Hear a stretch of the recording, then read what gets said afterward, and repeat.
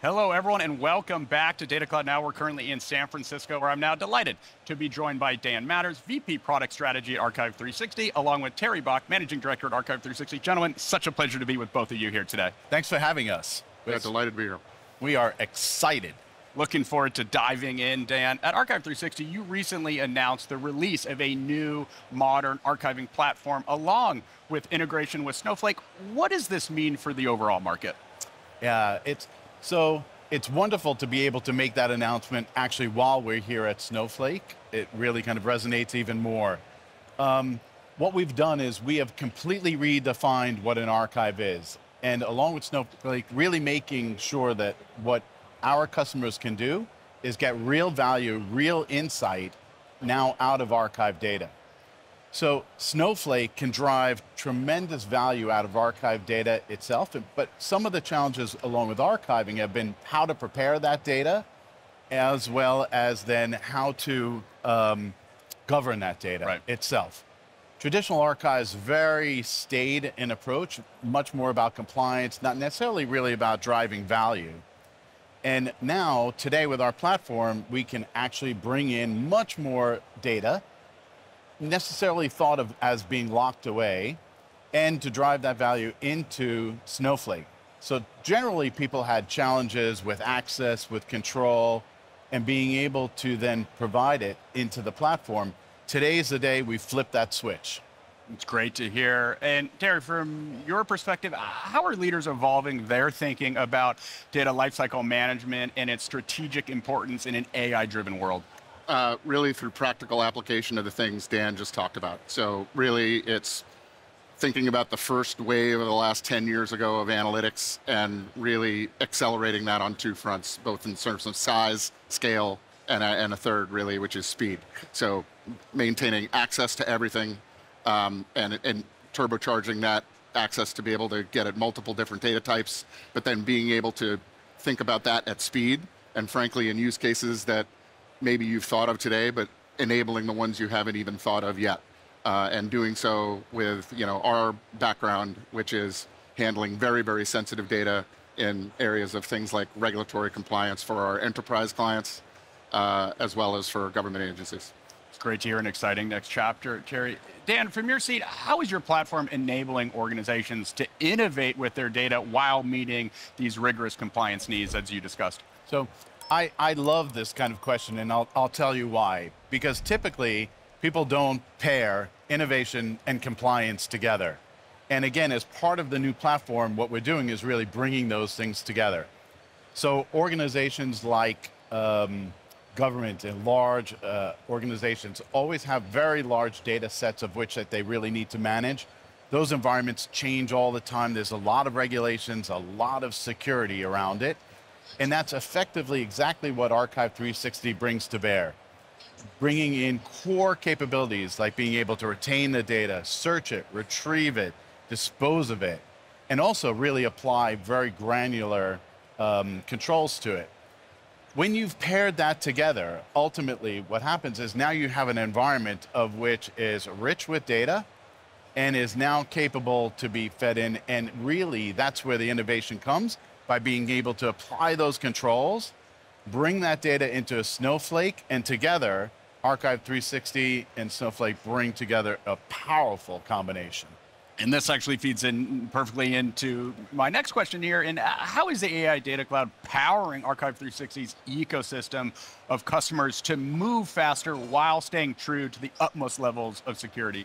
Terry, why don't we start with you? Well, certainly in the business that we've been in for many years, security for large enterprises and government agencies is jacks are better to play the game. So you start there with a foundational piece of that. But in terms of how you can leverage the AI cloud to go faster, it's maintaining all those same principles while accelerating both the scale and speed that you can do those things in the archive. Well, using the archive to feed the AI data cloud to get bigger, better insights, get to those faster, essentially more data connectivity, less friction, while also maintaining sort of who can see what in terms of things like entitlements, while not slowing down big ideas that people want to iterate on and go very quickly. Great to hear the ease of use help powering the way. And Dan, from your seat. Yeah, I will probably limit my comments because security is one of those things I could talk about for hours themselves. So that's for our next follow-up conversation. That's right, when we come back next time. So it's a really wonderful thing. So we're a native cloud platform, and ultimately we have a wide set of really clients ranging from financial firms to government entities. And so the rules and the regulations and security is super, super tight. So we're really acclimated to working within that environment itself. Our platform is a dedicated SaaS platform, and while that sounds sometimes innocuous, what it really does is it drives some very good, convenient benefits. Meaning in the fact of, in that type of an environment, you have no shared components, which is a big thing from a security perspective. But equally, the inherent benefit is also in the fact of that there generally then tends to be no conflict with other driving forward specific bespoke security practices. So we've got a very well-honed process in dealing with that, and we offer all of that advice as we bring new clients on board. So great topic.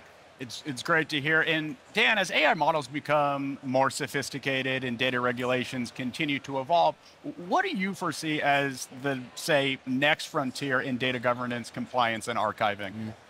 So we think about this in really three ways itself. The first way is about AI within our platform. The second is AI for the use of clients. And then the third is in its role as part of a broader governance perspective. So in the first instance, we're driving in new agentic AI agents within our platform. Agentic AI is a wonderful set of tools that now we have as part of our arsenal to be able to take things which are very complex and which are very repetitive, data discovery, data classification, if you will.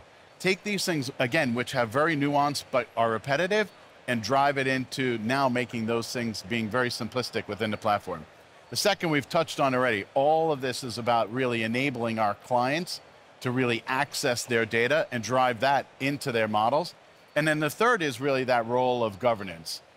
More and more is there the need to really understand what data have you used for AI or for analytics, and being able to capture and retain that information, whether that's output, the artifacts, the algorithms, and really hold on to that data because that's becoming a larger perspective.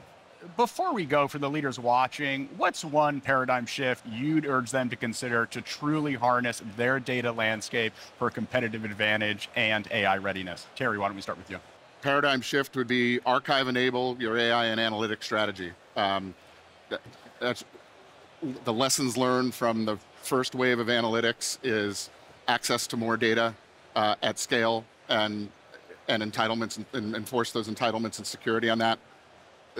The partnerships like ours with Snowflake enable really our clients, and we're so delighted to be here with so many of Snowflake's and our clients here in San Francisco this week to talk a bit about that. So viscerally, they get that, but you know, that would be the paradigm shift, is to think about things, forge forward and iterate on those items, just as Sridhar and Sam Altman said to us yesterday in the keynote address. Very much stronger together.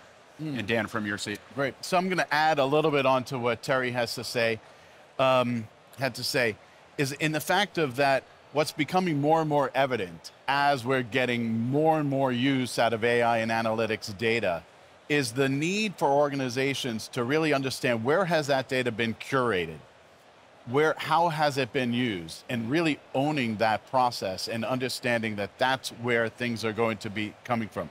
External regulators, there's always somebody overlooking your shoulder saying, where does that data come from? How have you used it? Was it done in an ethical way? And more platforms like, and ourselves included, Archive360, become paramount as part of that equation because we represent a source of truth. Well, gentlemen, it's such a pleasure and exciting next chapter. Thank you so much for joining me today. Fantastic. Thanks for having us. And for the audience watching, I'm Ryan Green with Data Cloud Now. We'll see you soon.